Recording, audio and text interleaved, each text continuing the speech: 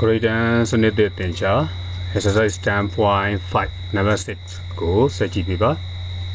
Number 6 ka ba pyo le so n triangle ABC triangle ABC ma angle A equals 60 degree. Now AC equals 12 and AB equals 20. AC at 12, AB at 20. Find the length of the perpendicular. Down man jam ye she go shaba drawn from C mark sweater to AB bogo. AB bogo C mark sweater down man jam ye layer go shaba. Now also find the area of that triangle ABC. Triangle ABC area go shabi balo no. Solution draw CD perpendicular AB. CD perpendicular AB. CD top AB go swear. From right triangle ACD to right triangle ACD. Mouse piara no. Right triangle ACD ma CD by AC equals sine A. Sine A the down A energy no. Down A energy CDဆိုတာကတောက်မှန်ကန်နော်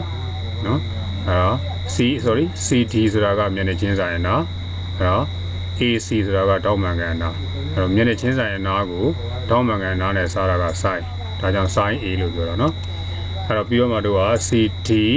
by 12 AC နေရာမှာ12နောက် sin A နေရာမှာ60 degree ဒီကောင်က40 degree ဖြစ်နေတယ်ဒါ60 degree နော်ပြန်မပြင်းတော့ဘူးဒီကောင်ကို60လို့မှတ်ပါ60 degree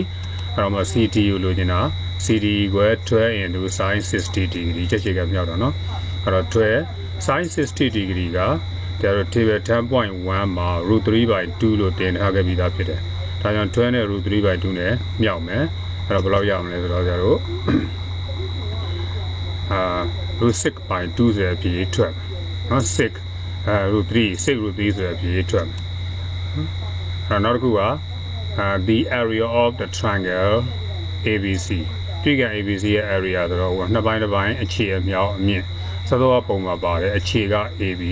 အမြင့်က CD เนาะဒါကြောင့် triangle area နှစ်ပိုင်းတစ်ပိုင်းအခြေအမြောက်အမြင့်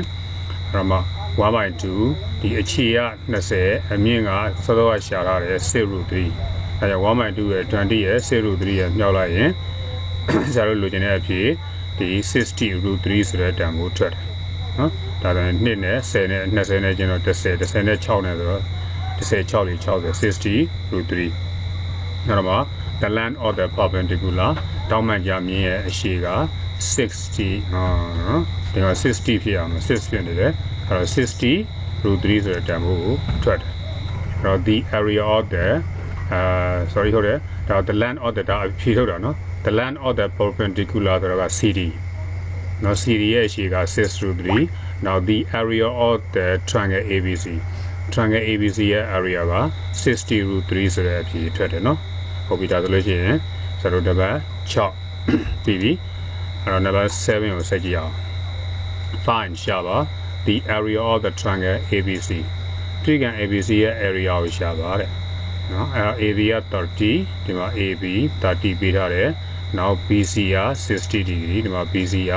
16 BC ရဲ့အနားရဲ့ခြေက16 and angle B က30 degree ဒီမှာ angle B က30 degree လို့ပေးထားတယ်ပုံလေးမှာအကုန်လုံးအပြည့်စုံထည့်ပေးထားတယ်နော်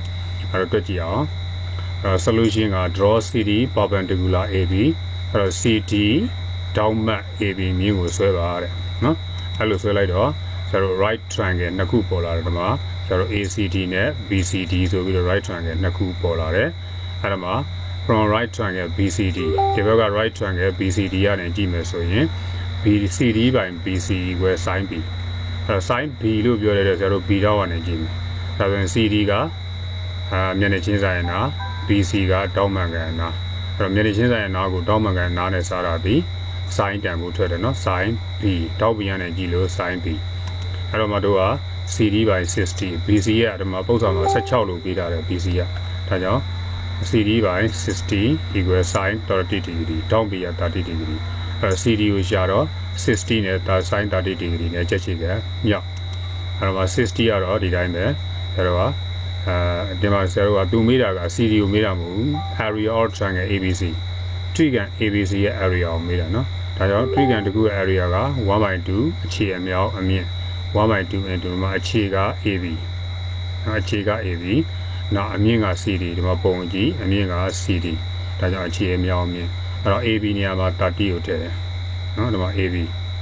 30ကိုထည့်တယ်နောက် CD ကအမြင့်အဲ့အမြင့်မြင့်နေရာမှာဒီမှာ60 into sin 30ဆိုတော့ဒါ CD ရဲ့တန်ဖိုးဒါကြောင့်60 into sin 30ကိုထည့်လိုက်တယ်အဲ့မှာတို့က 1/2 နဲ့30နဲ့60 into sin 30က60 into 1/2 sin 30 degree ရဲ့တန်ဖိုးက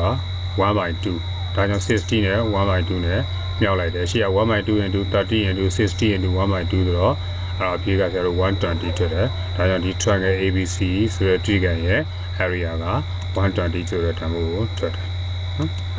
အဲ့တော့နောက်တစ်ခုကနံပါတ်8နံပါတ်8က solve the triangle ABC triangle ABC ကိုဖြည့်ရှင်းပါtriangle ABC ကိုဖြည့်ရှင်းပါလို့ပြောတယ်ဖြည့်ရှင်းပါဆိုတဲ့စလုံးဒီtriangle ထဲမှာမသိတဲ့မပါသေးတဲ့ပေးချက်ထဲမှာမရှိတဲ့အရာတွေကိုရှာခိုင်းတာပဲဖြစ်တယ်နော်အဲ့တော့ဘာတွေပေးထားလဲဆိုတော့ angle B 90 degree ဒီမှာပုံမှန်ကြည့်မယ် angle B က90 degree ပေးထားတယ်နောက် angle A က60 degree 36 degree ပေးထားတယ် angle A ကနော်ဒါဆို2000ပေးထားတယ်ဒီထောင်း C တစ်ခုပဲကျန်တယ်ဒါတို့ရှာပေးရမှာထောင်း C ထောင်း3000မှာ2000ပြီးတယ်1000ကျန်အဲ့ဒါရှာပေးရနောက် C equal 100အဲ့တော့ C တန်ဖိုးက100 C အနားရဲ့တန်ဖိုးက100ဒါဆိုရင်အနားသုံးတာ C ကိုပေးထားတော့ဘယ်သူတွေကျန်လဲဆိုတော့ A နဲ့ B နဲ့ကျန်တယ်ဒါတို့က A နဲ့ B နဲ့ကိုရှာပေးရမယ်နော်ဟုတ်ပြီဒါ using as much of the information below necessary ဒီမှာ below လို့ရေးရတယ်နော်အဲ့တော့အောက်မှာပေးထားတယ်တဲ့ဒီအချက်လက်တွေကိုအသုံးပြုပြီးတော့လိုအပ်ရင်အသုံးပြုပါလို့ပြောတာနော်အဲ့တော့ဘာပေးထားလဲဆိုတော့ဆရာတို့ tangent 30 degree ကဆိုတော့ 0.7625 နဲ့ secant 36 degree က 1.2361 ဒီအချက်လက်တွေကလိုအပ်ရင်သုံးပေးရမယ်နော်ဟုတ်ပြီဒါဆိုလို့ရှိရင် solution ကိုစကြည့်အောင်အဲ့တော့ since angle B equal 90 degree ဒီမှာ angle B က90 degree လို့ပုံစံမှာပေးထားပြီးသား B က90ဆိုရင် angle B က90ဆိုရင်ကျန်တဲ့နှစ်ခုဖြစ်တဲ့ angle A နဲ့ angle C နဲ့နှစ်ခုပေါင်းရင်လည်းဒါ90 degree ပဲဖြစ်ရမယ်နော် angle A နဲ့ angle C ဒါကြောင့် angle A plus angle B equal 90 degree အဲ့တော့မှ angle A က36 degree ဖြစ်တဲ့အတွက်ကြောင့်ဆရာတို့ angle C ကိုရှာလို့ရမယ်36ကိုဒီဘက်ကိုလာနှုတ်လိုက်ဒါဆို54 angle C က54 degree ရတယ်ဒါဆိုရင်3000တလုံးတည်သွားပြီနောက်ဘယ်အနားတွေကျန်လဲဆိုတော့ A အနားနဲ့ B အနားနဲ့ကျန်တယ်ရှာဖို့နော်အဲ့တော့ဆရာတို့ကအဲ့တော့ A by C equal tangent A အနားကိုရှာဖို့အတွက်နော်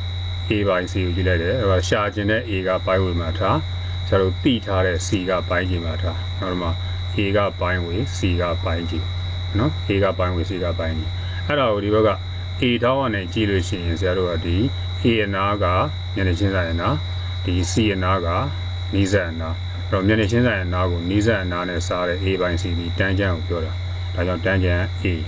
ဒါကြောင့် C နေရာမှာ100ထွက်မယ် A by 100 equal to တန်းချမ်း A နေရာမှာ36 degree တန်းချမ်း36 degree ဖြစ်တယ်အဲ့တော့ A ကိုရှာမှာဖြစ်တဲ့အတွက်ဒါတော့100နဲ့တန်းချမ်း36 degree နဲ့ချက်ချေကမြောက်မယ်အဲ့တော့တန်းချမ်း36ဆိုတာဒီမှာပေးထားတယ်ဒါ60 degree မဟုတ်ဘူးเนาะဒါ36 degree ရေးထားတာလွယ်သွားလို့เนาะ36 degree အဲ့တော့တန်းချမ်း36 degree ရဲ့တန်ဖိုးက 0.7625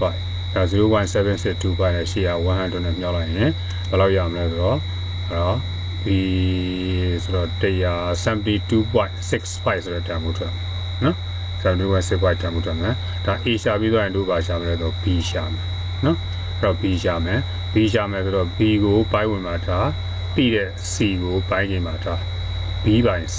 နော် B by C ဆိုတာကိုဒီထောင်း A ရနဲ့ကြည့်ရင် B ဆိုတာကတောင်းမှန်ကန်အနာ C ဆိုတာကနီးစပ်အနာတောင်းမှန်ကန်အနာကိုနီးစပ်အနာနဲ့စားတာက secant ဒါကြောင့် B by C ညီမျှခြင်း secant A အဲ့ဟုတ်သွားတယ်နော် B by C ညီမျှခြင်း secant A အဲ့တော့မှဒီမှာ B by C နေရာမှာ100 A နေရာမှာ36 degree B by 100 equal secant 36 degree အဲ့တော့ B ကိုလိုချင်တာဖြစ်တဲ့အတွက်ဆရာတို့က100နဲ့ secant 36 degree နဲ့ချက်ချင်ကမြောက်မယ်100 into secant 36ကဒီအပေါ်မှာပေးထားတယ် 1.2361 ဆိုတော့အဲ့မြောက်လိုက်လို့ရှိရင်ဆရာတို့က123.61 ဆိုတဲ့အဖြေထွက်တယ်နော်โอเค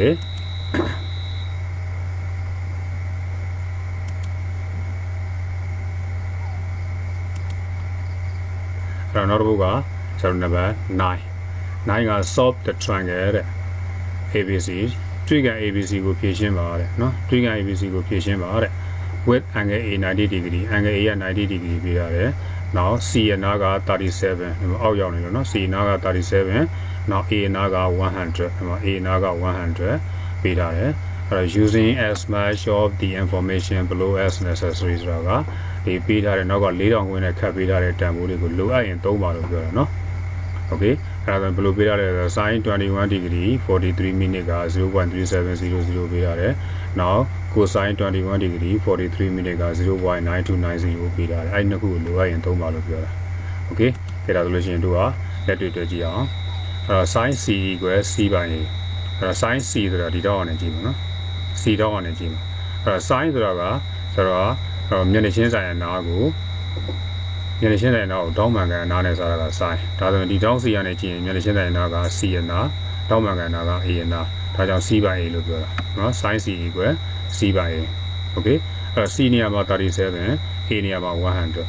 37ကို100နဲ့စားလိုက်တော့ 0.3700 ရနော်အဲ့တော့ 0.3700 ကိုဒီမှာကြည့်လိုက်ပုတ်စာထဲမှာကြည့်လိုက်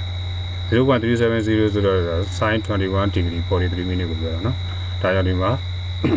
sin 21 degree 43 minute ကိုတို့ထည့်လိုက်တယ်ဒါဆိုဟိုဘက်ဒီပဲကြည့်လိုက် sin c equal sin 21 degree 43 minute ဒါဆိုရင် sin တစ်ခုကိုခြေလိုက်ရင် angle c က21 degree 43 minute angle c တန်ဖိုးထွက်သွားပြီနော်21 degree 43 minute ရတယ်အဲ့တော့နောက်တစ်ခုကကျတော့ cosine c cosine c အဲ့တော့ cosine c ဆိုတော့ဒီ angle c ရနေမှကြည့်ရမှာနော်အဲ့တော့ angle c ရနေရင် cosine ဆိုတာကကျတော့နီးစပ်အနာကိုတောင်းမှန်ကန်အနာနဲ့စားတယ်ဒါမှမဟုတ်နီးစပ်အနာက b တောင်းမှန်ကန်အနာက a ဒါကြောင့် cosine c equal b by a နော်အပေါ်မှာတို့တောက် c ဘယ်လောက်ရပဲလဲ21 degree 43 minute ရပဲနော်ဒါကြောင့် cosine c နေရာမှာ21 degree 43 minute ကိုထည့်လိုက်မယ်21 degree 43 minute equal b by a ကဲအဲ့ရနေတို့က b နာကိုရှာမယ်ဆိုတော့ဒီ cosine 21 degree 43 minute ကိုဒီ b ရဲ့အောက်က100နဲ့ချက်ချကမြောက်လိုက်တယ်နော်ချက်ချကမြောက်လိုက်တော့100 into cosine 21 degree 43 minute အဲ့ဒီ cosine 21 degree 43 minute ကဒီအပေါ်ကပေးချက်ထဲမှာဘယ်လောက်ပေးထားလဲဆိုတော့ 0.9290 လို့ပေးထားတယ်ဒါကြောင့်ဒီနေရာမှာ 0.9290 ကိုထည့်ပြီးတော့ရှေ့က100နဲ့မြောက်လိုက်ရင် b တန်ဖိုးက 92.90 ဆိုတဲ့တန်ဖိုးထွက်တယ်အောက်ရောက်နေလို့နော် 92.90 တန်ဖိုးထွက်တယ်ဟုတ်ပြီနောက် sin angle a equal 90 degree နော်အဲ့တော့ sin ဒီမှာ angle a က90 degree ဆိုရင်တွေ့ကန်ရအတွင်းတော့3ခုပေါင်းရင်180 degree ဖြစ်တယ်နော်180 degree ဖြစ်တော့ဒီ a က90ဆိုရင်ဒီတောက် b နဲ့တောင်း c နဲ့ပေါင်းတာလဲ90ပဲပြရမှာအားလုံးပေါင်းရင်180ပြည့်ဖို့အတွက်နော်ဒါကြောင့် angle b plus angle c equal 90 degree